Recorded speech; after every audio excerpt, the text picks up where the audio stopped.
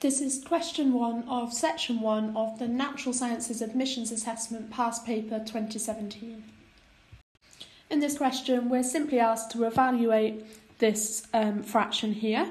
So to do this, let's just write it out.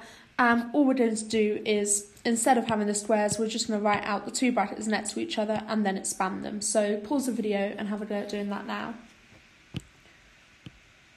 Okay, so we write it out like this, and then we just need to multiply out the brackets.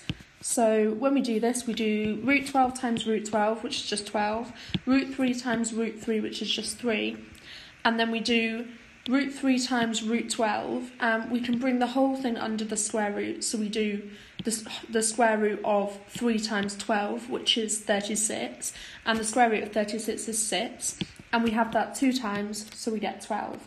We do the same thing on the bottom, where we just do exactly the same thing, except we have negatives here, and we get this, which simplifies down to 9.